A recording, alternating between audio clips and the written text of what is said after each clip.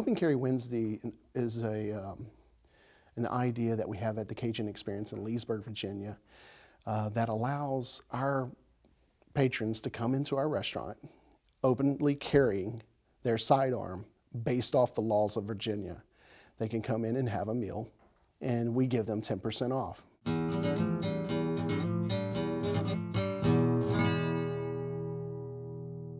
Hello, I'm Helen Hollyman. I am joined today by Bryan Crosswhite, the founder of 2AO.org or secondamendment.org, a pro-gun rights business owners website. Is that the correct introduction? We are a pro-Second Amendment business organization. We're not a gun rights organization, but a pro-rights, Second Amendment rights organization. Thank you so much for coming on. Thank you. So, first of all, first and foremost, you are a restaurant owner, a former chef. Tell me about how you started this website and what exactly goes on this website. Okay, so we started the organization around the first of the year, so around January 1st.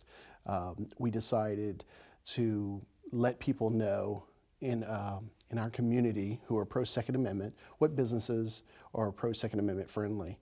So we decided to do a database online and invite people to sign up their businesses in a very balanced way, a very balanced approach, put it that way. We have no guns on our logo. It's very pro-rights approach at how we're doing this.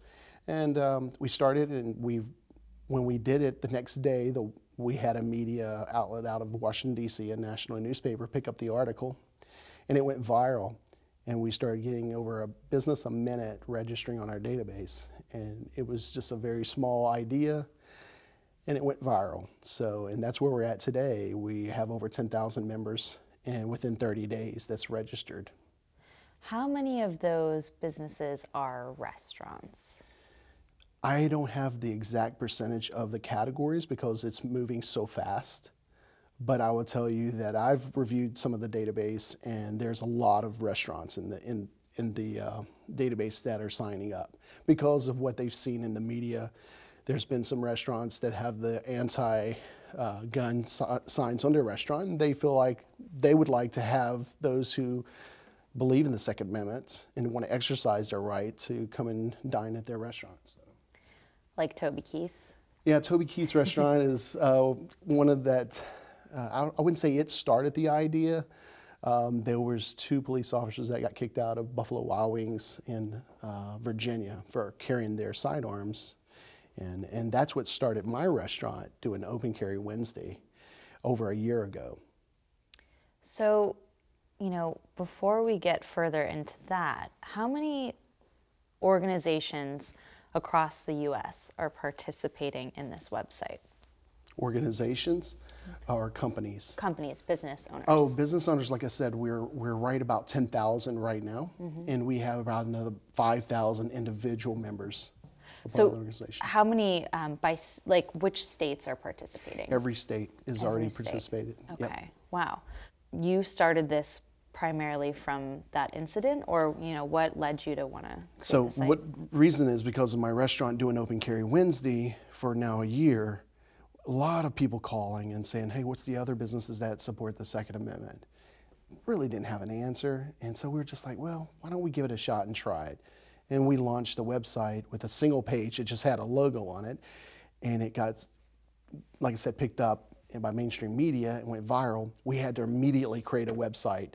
So took 2 hours, had a site up, and people were registering. So it was very shocking for me because I didn't think people would be so open to this. What is Open Carry Wednesday?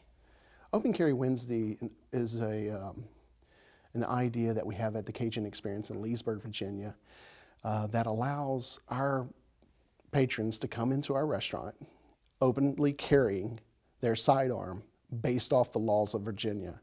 They can come in, as long as it's holstered, they can come in and have a meal, and we give them 10% off by exercising their right. So this is what we do. Also, you can conceal carry, which we don't know who's concealed carrying at any time, but if they show us their permit, of being able to conceal carry, which the state of Virginia requires that to conceal carry, you have to have a permit. Once they show us that, they also get 10% off. And we only do this on Wednesdays. Any other day of the week that you're open, are they allowed to come in and bring their guns in? Absolutely. I mean, I still have people every day that open carry because Virginia is known for that. You'll see a lot of people open carrying these days, and so we don't frown upon it. They don't get the discount any day except for Wednesdays.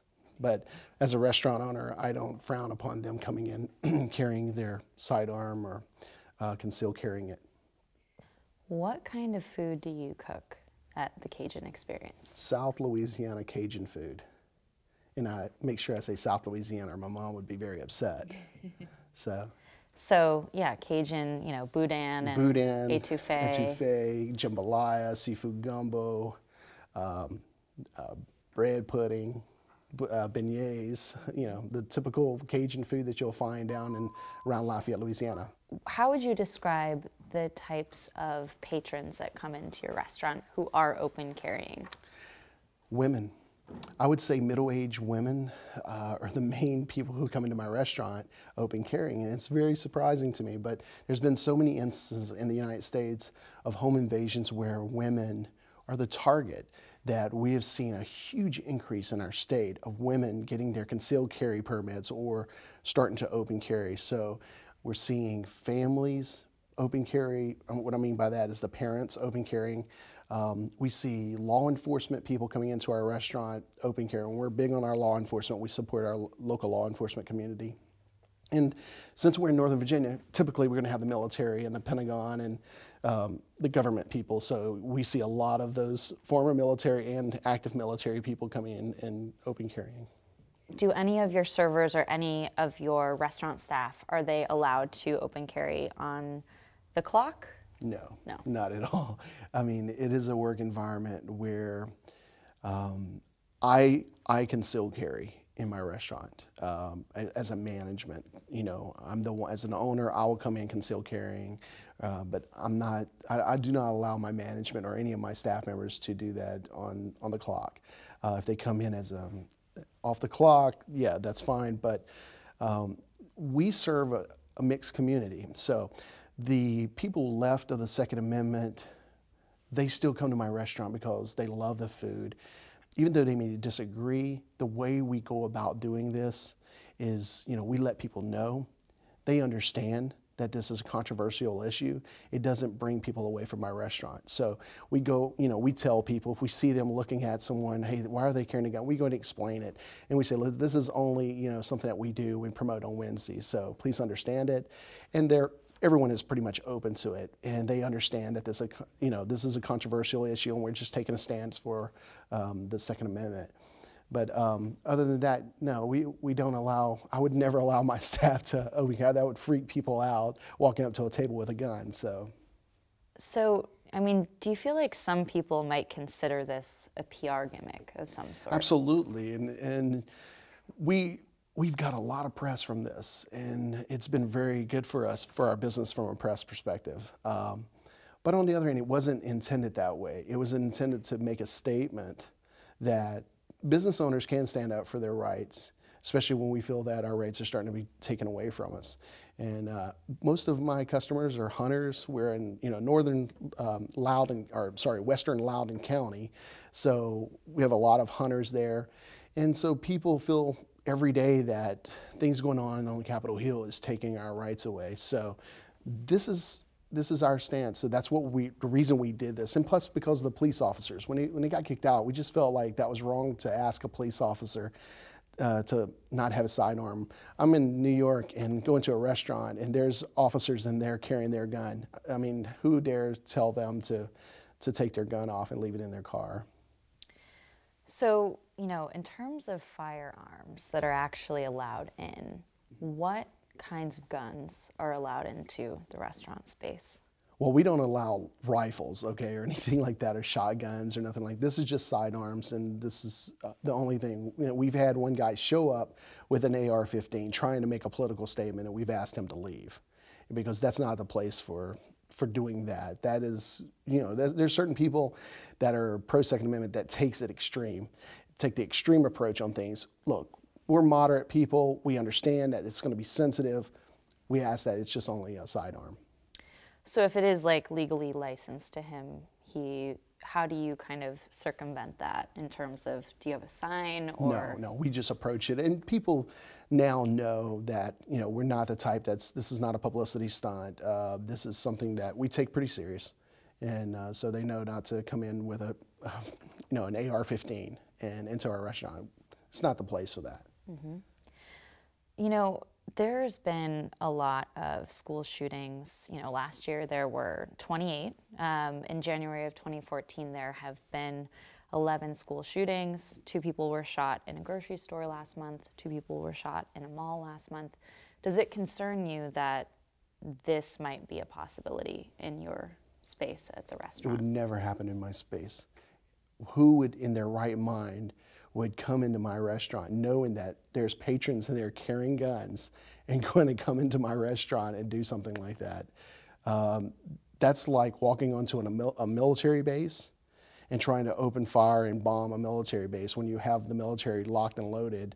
You wouldn't do that. So with us promoting this is one of the safest places to have your lunch and dinner on Wednesdays.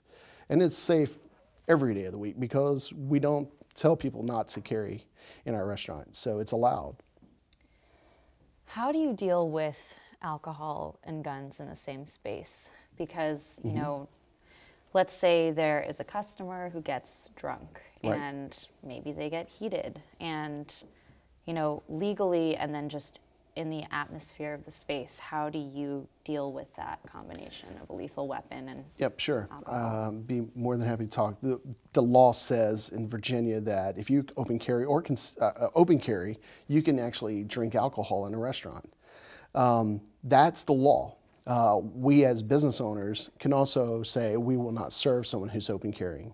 So we tell our staff not to allow people to do that.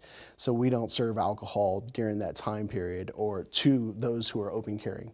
And most people who are open carrying will not do that anyway because they understand that this is a rights issue. They're not about to screw it up. Plus, they're not going to take a risk of getting in their car after having a drink and driving home with a loaded weapon and getting pulled over by the police. It's just these people, I want to make sure this is clear. These are law-abiding citizens. So these are people that you see, you know, the soccer moms, you see, you know, family people. That's the people who are open carrying in our restaurant. So it's not the type of people that would come into our restaurant and hold up the place or get drunk and start shooting. It's not the Wild West. So. Mm-hmm. Have you ever had any kind of incident where you've had to send someone out and, you know, anything is engaged like that? Never. So, you know, it's interesting because with the idea of a restaurant space and identity, you think about, you know, there's gender identity, race identity, things like that. But in terms of this openly political kind of statement about your views, do you feel that it is affects the kind of clientele that you receive? Because, you know, how do your patrons kind of enter into this space and react to that? No, like I said, most people, they really don't notice it on the outside of Wednesdays. On Wednesdays, we have a lot of people open carrying and it's pretty obvious. But other than that, you don't notice and you don't know when someone's concealed carrying. People who come into my restaurant are mainly concealed carrying. Just like any other state, there's 39 states in the United States that allow concealed carry. You don't know once you go across that border into that state if there's someone you're talking to is going to be concealed carrying. And most people who concealed carry has a permit, they have a background check done, and mostly are trained to understand the circumstances of when to use their weapon or when not to use their weapon. It's very discouraged to use your weapon when we go through the training for concealed carry. So my patrons on Wednesdays, like I said, are open carrying. That's mainly that day. But other than that, you wouldn't even notice it. In other states, you know, excluding Virginia, you know, are there different guns that are allowed into the spaces or? That has to be up to the owner of that establishment. So if it's a privately owned business, it's up to them at their discretion, just like Toby Keith has every right to say no guns are allowed in my restaurant in Virginia.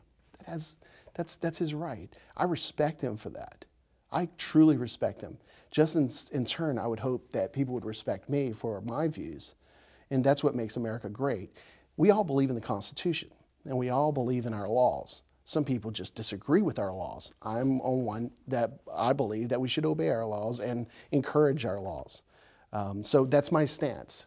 So I'm never going to judge someone for not carrying or not allowing their patrons to carry in their restaurants. I guess what I'm getting at is, could you bring a assault rifle into another state, in theory, if it was licensed and owned by someone, into another restaurant space, not in Virginia, but another state? An assault weapon, you'd have to define what an assault weapon is. An assault weapon is defined as a fully automatic weapon, which is illegal unless you have a federal tag for that, and it's federally registered. And to have that, I'm not certain on the law whether you can carry that openly. I believe, and I'm just speaking out of something that I have heard, I don't believe that's legal to carry that. Now, if you want to carry it from one state to another, you have to check with the state laws. But an assault weapon is a fully automatic machine gun, not an AR-15. And the AR-15s that you see on the news that people go into and they're shooting are not assault weapons. How have you received any feedback from patrons who aren't, carrying guns into the restaurant about the dining experience? Like, walk me through, excluding guns, like when I walk into the Cajun Experience, like what does it feel like inside? It's a house that's built in the 1740s. It's the second oldest house in Leesburg, Virginia. It's a house that you would see in many old paintings from the Civil War days and before. You walk into the front door, there's 2 rooms on the first floor. There's probably, I think we have 8 tables downstairs and about 12 tables to 15 tables upstairs. So it's a 2-story building. The kitchen is a small 9-foot kitchen in the back side of the restaurant. Very rustic. It makes you feel like you're down in the bayou. And that's kind of the way we've set it up for the decor of the restaurant. When you walk in, you're going to feel like you're in Louisiana. What is the best dish on your menu? The best dish on the menu is crawfish étouffée by far. That is one of our top sellers. Jambalaya comes in second, but the crawfish étouffée is amazing. And are they all your recipes, or how did they come about? It's about 8 generations worth of recipes, because my family is all Cajun from South Louisiana, and we go back a long ways. So these recipes were handed down through history, and I use a lot of those recipes from my Darbone and Guillotte side of my family. And so getting back to 2AO, this is going to become an iPhone app, is that right? As well as an iPad app? It's an iPhone or iOS and Android app that basically we don't publish all our members on a website because we do respect people's privacy as well. Some people are sensitive to that. So with the iPhone and Android app, you can press a button, say here in New York City, which we have businesses in New York City already registered. You can press a button on the phone and it will show you in a 25-mile radius all of those businesses that are pro-Second Amendment. And it doesn't show you who's not. So I want to make sure this is not about, well, they should or shouldn't. It just shows you those people who believe in our Second Amendment. And that's the ones we're just connecting our patrons to those businesses. It's just a networking opportunity to network with people that are like-minded. Is there any kind of open forum that's happening inside of the website? Or no, discussion? We don't have an open forum. We do have a Facebook page and a Twitter, but we really control our message. Discussions about this is done from more local chapters that we have established throughout the states. What is your vision for the site let's say, over projected the next 5 years? What do you see happening? Yeah, so we've just had a conference call last night about it, and it was really interesting. We're talking about what can we do to help grow the economy. We're having discussions about that. So, we have these like-minded business owners, all support the Second Amendment, and we all stand for the Second Amendment. But on the other hand, if you partner with other people in the business community, you can strengthen your own local community. So we're looking at it from an economic growth standpoint by tying in consumers to those businesses. So we're seeing a lot of opportunity there, a lot of partnerships that like for instance, I have the Cajun Experience in Leesburg. There may be a baker that I don't know about who is in my community. He signs up, I may go to him and buy my bread because we're like-minded, we're gonna do business together. So this is a way to bring those businesses together. And that's what we see as the vision. And also we wanna have an educational side of our organization where we educate people about the Second Amendment and about these hot topics that are going on in DC right now. And we wanna make sure that people understand there is another side of the story. They should hear our side and maybe they'll understand. And if you could say, I mean, on your side of the story, what do you feel is underrepresented oftentimes? I think, you brought up all of the shootings that have gone on, and we're saddened by that, and that doesn't, it's bad for humanity. But one thing I'll tell you, the Second Amendment is so important to a business owner. If those businesses, we'll just take one for instance, if the mall in Maryland that just had a shooting and 3 people died, they have a law in the state of Maryland says you can't have a sidearm, concealed or openly carry. But if that mall was in the state of Virginia, more than likely this wouldn't have happened because the store owner could have had a gun. He was concealed carrying, or someone who was in the mall at the time, right when the incident was happened, they can actually protect themselves, and they would have been able to take down the guy who was doing this. Sad, but it's true that there's both sides of the story. So it affects my business. If I wasn't able to have a concealed carry in the state of Virginia, I would feel very nervous about my business. I have public people coming in. I feel like I can't protect my patrons. And I'm not the authority, I'm not the law enforcement. I believe in the law enforcement, but I have to call the law enforcement for them to come. And they're gonna come after someone's shot and killed. And there could have been something I could have taken care of and helped save lives by having a firearm.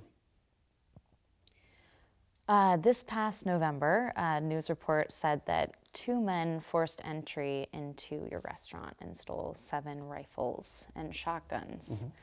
Have those been returned to your possession, or yes. Are they at large? No, absolutely. We've recovered every single thing, and the great thing was every one of them was taken off the street. We have security cameras, and the story, it was really interesting. We don't keep firearms on premise. That's a rule that we have, but what happened was I live in the District of Columbia, and you're not allowed to have guns there. And I went deer hunting a few days before the incident that happened. And so we were coming back from our deer camping, fisting across into the district, which would be breaking the law. And we said, oh man, we can't do this. And the guy who keeps our guns in Virginia was not home. So we decided the only place we could do it is let's keep them at the restaurant for a couple of days. So we went and locked them up in a locked closet away from all the customers. It's an area that's not used. And we locked it up there. And it just happened that an old employee from the history, didn't know about our guns or anything like that, was looking for the safe. And that's where we used to keep the safe. And he brought some guys in and they robbed us, and instead of finding the safe, they found some guns. And that could have been a tragic story. Those guns could have been used in crimes. And I would say we should have had a better lock. There's a lot of things that I'm guilty for, I could have kept them protected. But luckily we were able to get those guns back and take those guys off the streets. I think, something that I wonder about is, what if someone came into the restaurant during, Open Carry Wednesday and grabbed a gun from somebody, and who knows, maybe it's an impossible task where they fight someone. Right. But I mean, what if that happens? I mean, does that ever concern you that they? Well, it can be looked at a different way as well. I'm in New York City. There's police officers having breakfast in the place that I was eating breakfast this morning. Someone could come in there and grab their sidearm. Are we worried about that? What's the difference between those guys and people who are concealed carrying? They're trained. We have, I would tell you that 90-something% of the people in Virginia who are concealed carrying are trained with the sidearm. And I mean, that's our state. I can't speak for other states, but I can only speak on behalf of my patrons. Everything is possible, but I'll tell you, if someone did try to do that, there would be a lot more protection inside that restaurant than if it was someone walked in and no one was armed and perpetrated a crime. So something in this country, when we think about gun control issues that's happening right now, is mental illness and people who are allowed to bear arms. What are your thoughts on that, and how are you concerned about that with your organization? Well, our organization is really advocating that we need to look at mental illness from a standpoint of firearms. If you look at all of the shootings that's gone on, everything from Columbine on to the recent shootings that are going on today, there's one thing that's always in common, is mental illness. And we're starting to see this as a trend, and it's really worrisome that our government is really not talking about the mental illness issue. They're talking about, well, we need to do away with these assault type of weapons, which that can be anything. But really, we're wanting to see, if you want to talk about gun rights and things like that, if the government would actually include mental illness into these discussions and talk about that as an issue, then it would make a lot of people feel more comfortable who are pro-Second Amendment. So we don't see that. So we feel like, when you have people who coming in to our country with mental illness, and you see people that have these different disorders that they're very unstable, they should have a way that identifies these people not to have weapons and not to be able to bear arms. And that's one thing that we're looking at as a group is, we want to protect people as well. If we have a state that allows open carry, we should also look at the mental illness aspect. We don't want someone who's mentally ill or walking around town with a gun on his hip. That would be a disaster for all of us. So I think there's a balance that we need to weigh from an advocacy perspective. And as a 501c3 organization, we're looking at that and we're talking about it. What effects does mental illness really have upon what's going on in the situation with the Second Amendment? And from a political perspective, your audience of who is on the site, would you say it's, a certain political party, or is it kind of a neutral zone across the board? Well, we're a nonpartisan organization. We don't represent the Republicans or the Democrats. We are a nonpartisan completely, and that's in our mission statement. The thing about us being a nonpartisan organization is both sides of the aisle are doing certain things. They're fighting about certain issues. We just want to be a no-nonsense organization that looks at it from a realistic perspective. So that's our stance. Within food media, a lot of people have been kind of describing this website as like the Zagat guide for gun owners. Right. Do you feel like in the future that could be a potential guide of sorts? Well, we got the idea from Zagat. I get the Zagat stickers every year, and man, I was like, oh, we got to put it up, and it has the Zagat 2014. If you look at our decal that we produce, it's 2AO 2014, and we'll send a new decal every year without, just like Zagat, I don't re-register, they just resend it. So we're going to be doing the same thing. So we got the idea from Zagat on the sticker, on the decal. We don't want to become a Yelp site where you can take reviews, but we're thinking about like having it to where people can publish their menu, and our business owners can put up information about their business that want to put it out publicly. And we may want to give that opportunity to our members. But right now, like I said, everything is pretty much kept secure and only through the app on the iPhone and Android. Do you have any other restaurants that you own? We do. We're in the middle of launching a new restaurant in Winchester, Virginia called the Cajun Experience.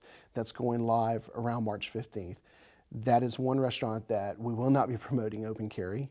Or, I can't say that we would, if some patron comes in open carry, and I'm not telling them not to do it, but we're not going to promote it. And that's based off our agreements on our lease.